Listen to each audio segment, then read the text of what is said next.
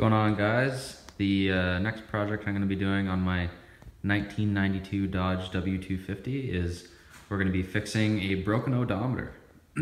So I noticed probably a couple months back that just as I was filling up the gas station, actually, because I keep track of my mileage in a little book, I noticed that one trip in particular, and I usually fill up when I'm getting closer to empty, that one trip in particular didn't have so many kilometers on it. And then I noticed after that, while I was driving on the highway, that my speedometer was working, but my odometer and my trip odometer were not rolling over at all. They weren't spinning in the in the gauge cluster. So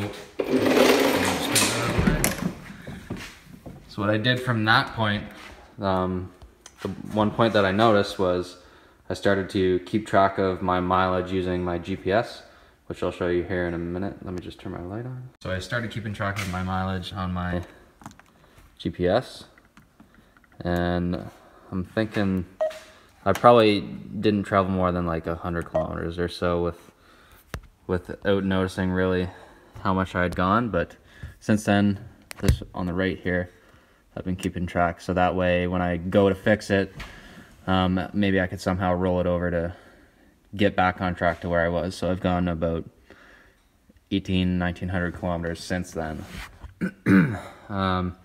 So here, it's been stuck on 262,656 for quite a while. So we're gonna rip out the gauge cluster and replace a couple of small gears, as from what I've been reading online, has been the common problem. So these couple of gears here is common for these one of these to get old, brittle, and crack, and then your odometer will stop working. So I got this from Southern Electronics. This is online, and the price on these guys were pretty pricey just for a small little plastic gear, but that was pretty much the only spot I could find them. So we'll dig into that, and hopefully this solves the problem. So I'm going to go ahead and pull the gauge cluster out. The easiest way to do this, from experience, I've taken this out a few times. Start with taking off this panel here, 4 Phillips head screws. Then after that, drop the column a little bit.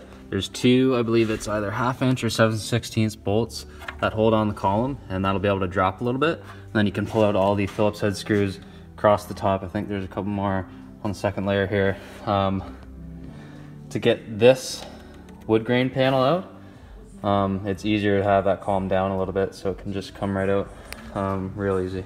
And here's after the column has been dropped a little bit.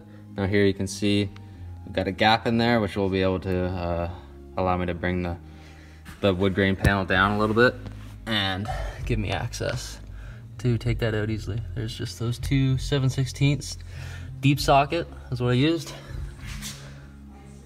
It was just the 7 screws across the top is what I had, including the 2 for the map light. And then what I did was I pulled out on the bottom and then wiggled it out at the top, because there's a whole bunch of just little what do you call those things on the top, and then I'll just be able to pull that right out and then set it in a safe place so it doesn't crack. Then we have access to the gauges. Keep in mind, before you pull this straight out, there's one harness that's plugged into the information center, and then the one light here for the 4-wheel drive light that just pulls straight back. Okay, that dash panel's out. Now we have access to the gauge pod. There's 3 across the top, 2 on the sides here, and 1 more down in there. All Phillips head screws. There's, I believe, either 1 or 2 harnesses connected to the back of that, so be careful when you're pulling that straight back, and disconnect those sensors before you yank on anything. So there was 2 connectors, and you just pull those straight back on the gauge pod. Now we can go work on the gauge pod. Okay, next thing we're gonna do is remove these 8 T20 screws and remove that clear plastic, and be careful not to crack it like this one is here. And then place it in a safe location. Next, you'll want to remove this black cover, which should just lift off after that clear plastic cover, and also put it in a safe location. Okay, now that that cover is off, be careful just on the back of those. There's some foam that might be sticky or something like that, so just be wary of that. And next thing you're going to do is pull off of the 3 T20 screws, 1, 2, and 3, holding on the speedometer, so you can pull it off. Okay, so I got the speedometer out. Just note that it was a little bit more difficult to pull it out on this side. You kind of have to, what I did was I set my fingers on here and then pried back a little bit on the speedometer backside, because these 3 connections here were pretty hard to get off, so I kind of just pried up it and then it gave way, and then you just pull it straight out. Now that we've done that, we can set the rest of the gauges aside and flip the odometer over. Just be careful not to put too much pressure on the trip odometer reset button. And now we will remove these 4 Phillips head screws. Okay, now we're going to flip the gauge back over on this side and remove the 4 screws on the face of the gauge. Okay, now that we've got those screws undone, this is the motor right here. We're going to lift up, if I had another finger, that plastic piece on top, so we can have access to those 2 screws, and then we'll be able to take the motor out. So like this, I've got the plastic piece propped up, and now I'll undo these 2 Phillips head screws. Okay, at this point, we're going to want to pull the whole circuit board and motor straight off of the shaft that it's on.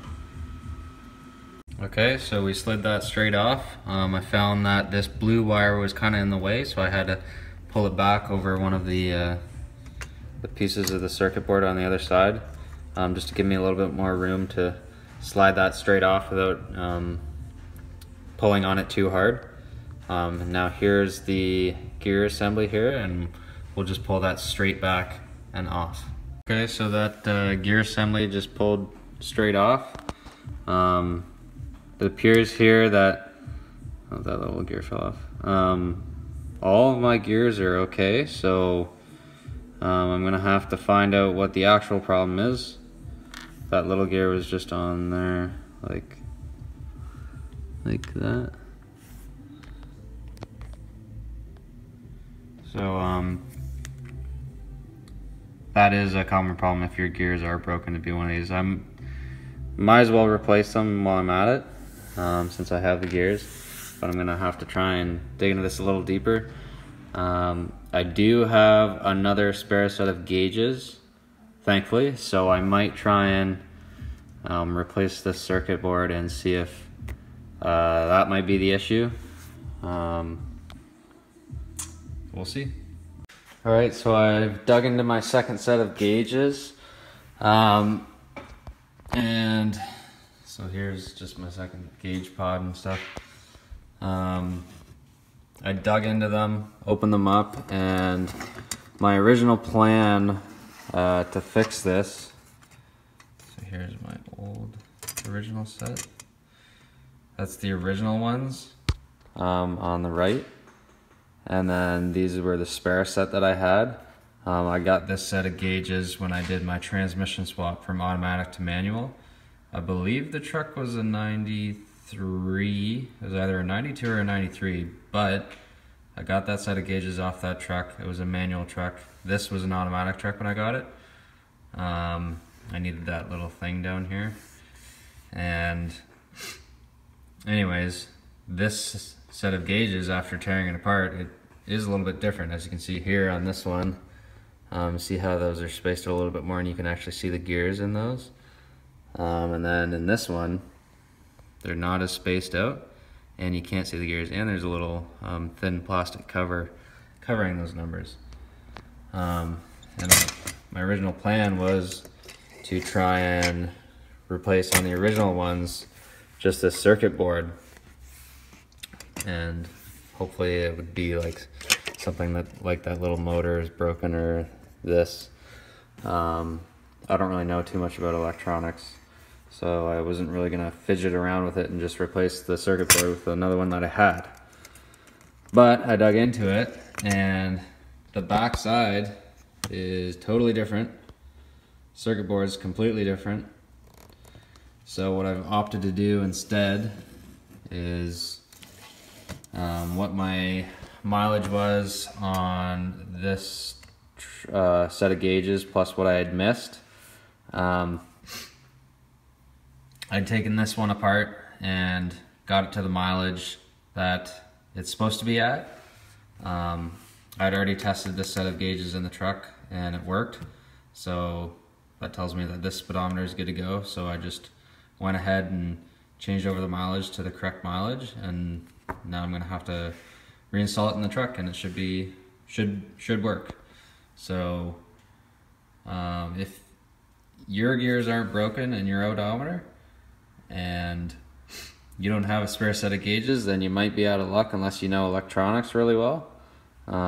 Maybe recommend sending it to a speedo shop or whatever to get them repaired. Check online. If not, go picking through the junkyard and find yourself a truck with another set of gauges. So I'll go ahead and reinstall this and hopefully it works. Okay, so I've set them in the truck now just for a quick test. So I placed it in just without the glass in the background just to test it. Plugged it in. We can test the lights now. All my LEDs are working. We'll shut that off, and then I'll show you a quick test of what I've done to make sure that my speedometer and my odometer are working. So underneath the truck, and we can do this without the truck running, I've pulled out my VSS. Pulled out my VSS, which is this thing. And that sensor hooks up to the back of the transfer case and bolts on right there. And this is just hooked up to my drill here. So when I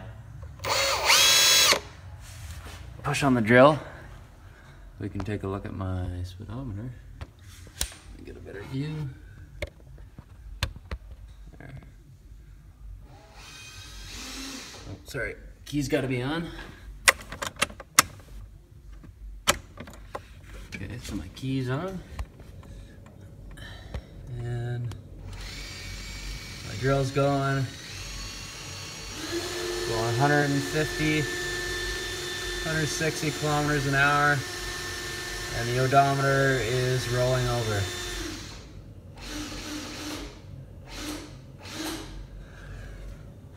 So there we go. That fixes that problem, so I can bundle everything back up, knowing that my speedometer and my odometer are working, along with everything else in my gauges. Alright, so I've buttoned everything back up.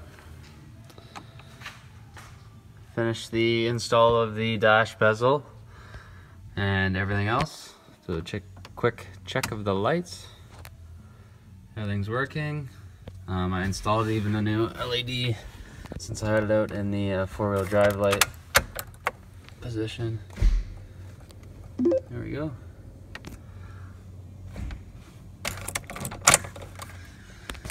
And everything's working.